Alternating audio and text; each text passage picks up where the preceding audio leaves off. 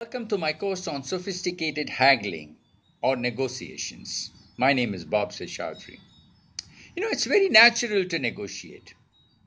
Unconsciously, we are negotiating all the time.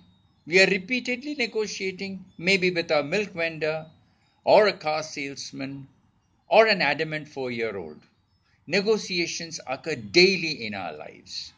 We might not be aware of it, but many situations require excellent negotiation skills, including the simple act of buying an item from a store or talking things over to save a relationship or negotiating trade agreements.